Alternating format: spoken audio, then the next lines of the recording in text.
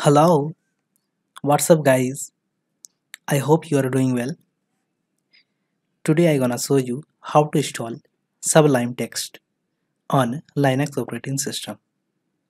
This process also will work on any Debian based Linux operating system such as Ubuntu, Parrot, Kali Linux, Raspberry Pi and more. Sublime Text is a cross-platform source code editor application. It supports many program languages and markup languages. Okay guys, let's get started.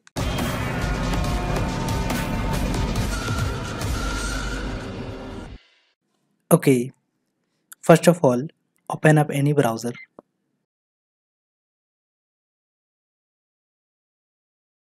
Now type sublimetext.com in the search box and press enter. It's official site of Sublime Text. Okay, you can see it's automatically detected my operating system. Simply click on install for Linux. It will open another page. Here is different option for different Linux operating system. APT is for Ubuntu and Debian operating system. Pacman is for Arch Linux. Yum for Kent operating system. DNF for Fedora and Japa for OpenSUSE Linux operating system.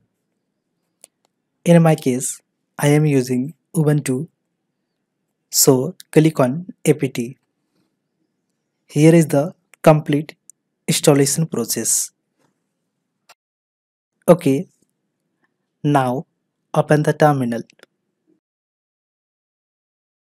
Alright, we have to install GPG key. Here, copy this command and paste into the terminal and press enter. Here simply type your user password and press enter. Okay, now copy the second command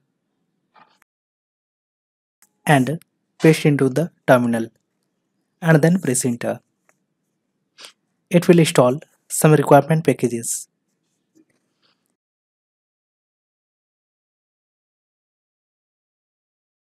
Okay, now clear the terminal and back to the browser. Here I will install a stable version.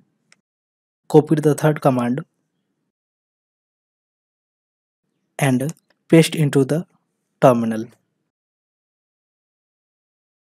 and then press enter. Okay, now update your machine. Type sudo apt update and press enter.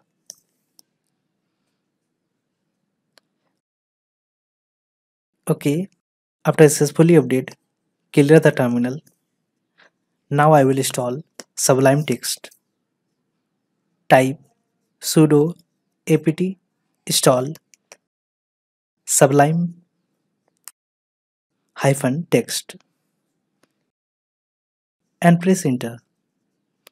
Within few minutes, installation will complete.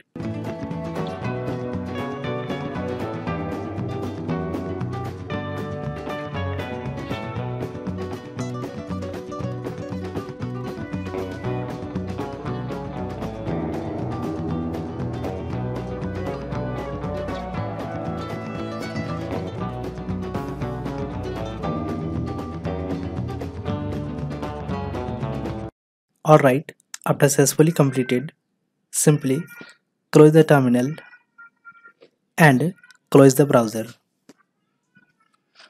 Now go to application menu and find Sublime Text. Here is it. Now simply open it.